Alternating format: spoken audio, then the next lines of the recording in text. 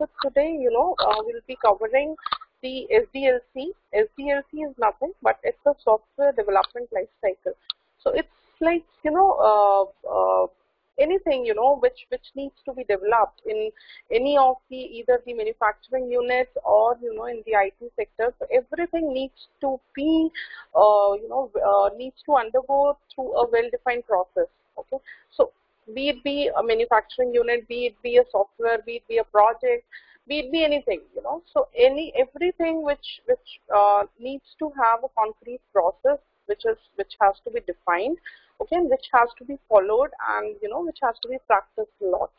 So this is a kind of SDLC is nothing but it's it's a software development life cycle. That means that if you want to develop a project or software, so what all kind of processes you will be following in an IT sector, and what all approaches you will be following. So there can be multiple approaches for developing a single project. So based on like your criticality of the project, based on the nature of requirements of your project, it's either you or the customer will be deciding like which approach to be followed. Okay. So before we start off with the software development life cycle, let's see like exactly what the software is. Okay. So software, it is nothing but, or I should say it is everything which is running on your system. So anything which is running on your system on a PC, everything is a software. Okay. So now, as we have already logged in, and I'm showing you a PPT. I'm showing that a PowerPoint presentation. So PPT or a PowerPoint, that is a software. Okay. So the meeting, which we are actually conducting. So anything, any website, any tool or anything which is used, that is, or everything is a software.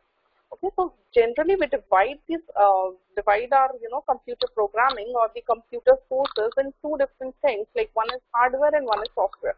So hardwares are all the machinery parts, like your desktop, your mouse, your processor, everything, everything consists of hardware.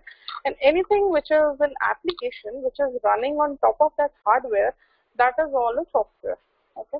So Skype, everything, Facebook, Twitter, everything is a software which is actually running on the system. Okay.